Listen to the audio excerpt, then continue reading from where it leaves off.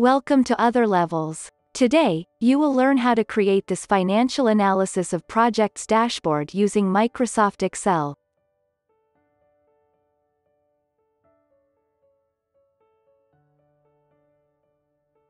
Which contains several analytics. The total number of projects and the total value, as-built amounts, submitted invoices, and the final saving. The amounts and percentages for the Gap 1, budget versus scope of work amount, Gap 2, scope of work versus work order amount, Gap 3, method of procedure versus as-built cost, and Gap 4, as-built cost versus the submitted invoices. The preliminary acceptance test percentage, and analysis for project's status. Project's value by departments, monthly invoicing target versus actual. Dynamic RFP milestone analysis showing project's details for each RFP stage. And this data table which shows each project details. These are the color codes used in the design and the font type is Arial. All our dashboard's template features are working in all versions of Excel. Join our channel membership, and enjoy the full video tutorial. This is the database which it contains project details namely year, department, project name, PO number, sector details, status, and the budget. Additionally, gaps between different main values like project's budget, scope of work order created, MOP submitted, as-built value and invoiced amounts. Also, it includes monthly invoicing target versus actual amounts.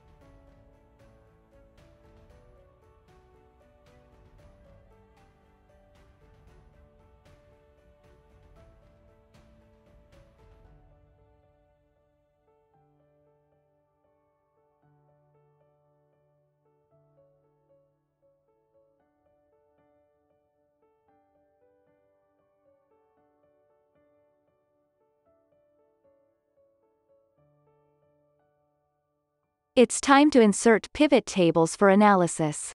Select the database and insert pivot table in a new sheet.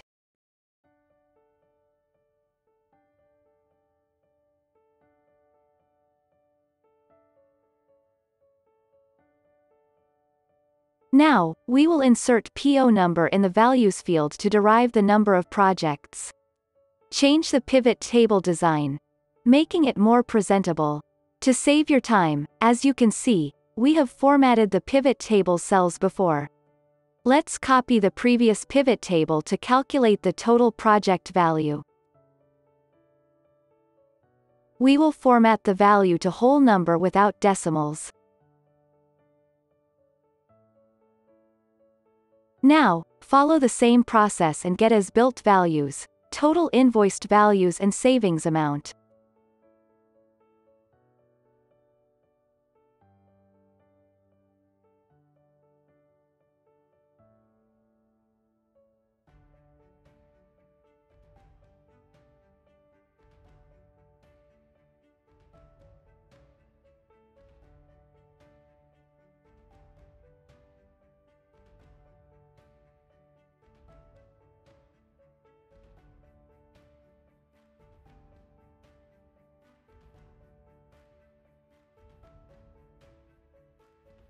Let's select all the pivot values and format its font type and size.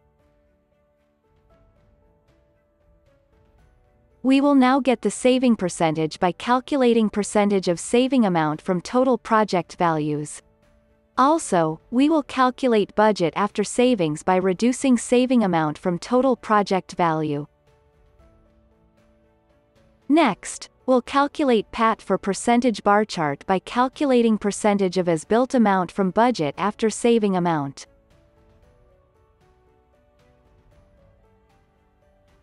Also, we need to calculate remaining percent by reducing PAT from 100. Let's start creating the dashboard. Add a new sheet then rename it.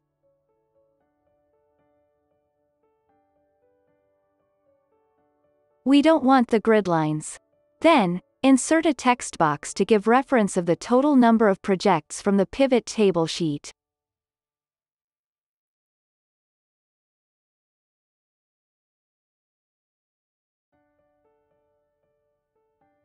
Now, instead of inserting a new text box, we can copy the previous text box for convenience, and repeat the previous step to display the other main project's values.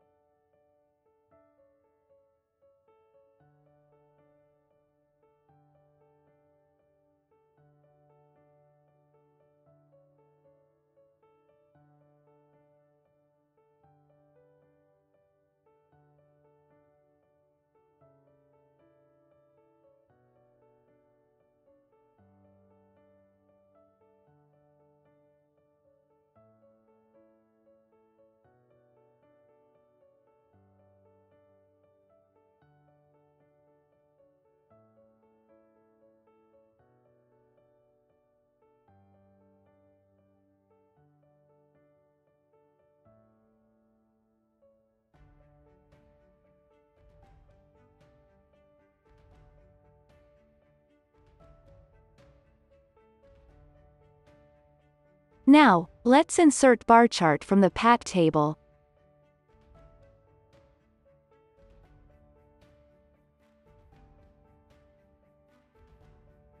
Resize the chart, then move it to dashboard.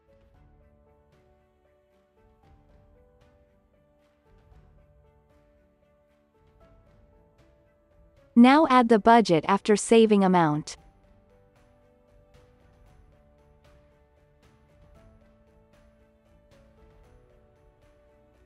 Let's repeat this process for PAT %.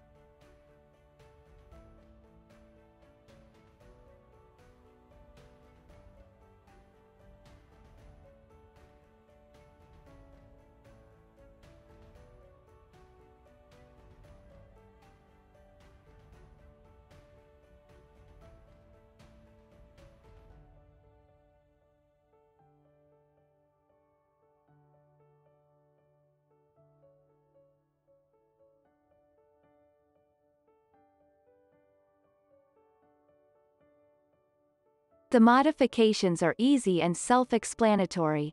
We will let you enjoy the video. If you need any clarification, please write it in the comments below.